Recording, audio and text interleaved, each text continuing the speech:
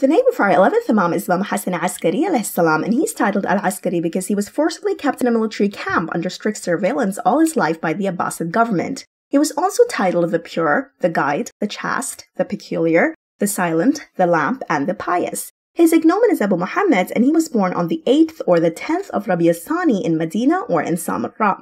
He's the son of our 10th Imam, Imam Ali Al-Hadi and Bibi Hadithah, who was also known as Saleel or Sawsan. Historians indicate that the Imam had a beautiful complexion that was between brown and white, and he had big eyes. The Imam was the most knowledgeable and the best of the people of his age, not only in religious affairs and laws, but in all fields of knowledge. The Abbasid government knew of the prophecy that Imam Mahdi al-Hajjat ibn Hassan would be from the progeny of our 11th Imam, which is why they were extremely harsh towards him. They arrested and put him into prison under the strictest of guards. They even tried to involve him into the government body and spared no effort to subject him to their desires, but obviously failed. No one was more generous than the Imam among all people of the time.